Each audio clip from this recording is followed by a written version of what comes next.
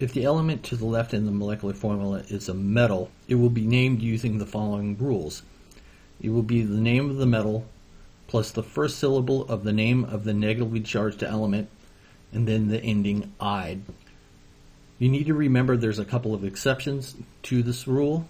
A small number of transition metals are named as metals, and this is because they have a set charge.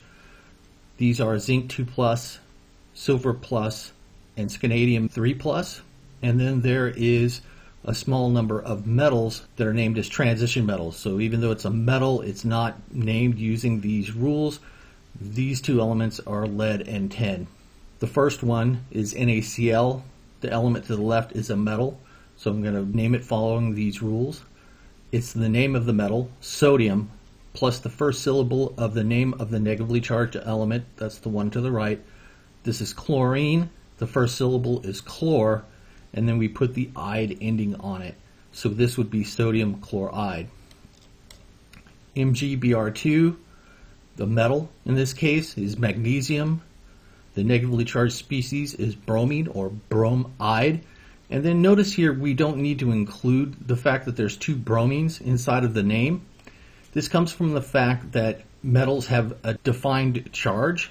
And so we know the magnesium is always going to be 2+ in this case. We know the bromine is always going to be 1- in this case.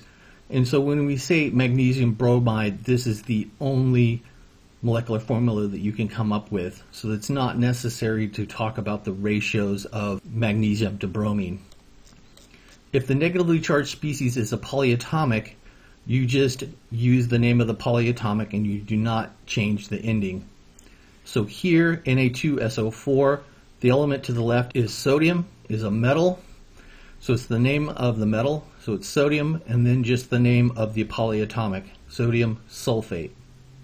So it's very important to be able to look and see sulfate inside of this compound. Whenever I see 3 or more elements inside of a molecular formula, I start thinking that there might be a polyatomic inside of there. With this one, the element to the left is sodium, so it's a metal. The polyatomic is OH- or hydroxide. In this case, the name hydroxide has the "ide" ending in there. We got the "ide" ending by not changing the name of the polyatomics. Hydroxide remained hydroxide in the name. Here, calcium is a metal, so we use the name of the metal, calcium, plus the name of the polyatomic. Here, the polyatomic is permanganate, so the name of this molecular formula is calcium permanganate.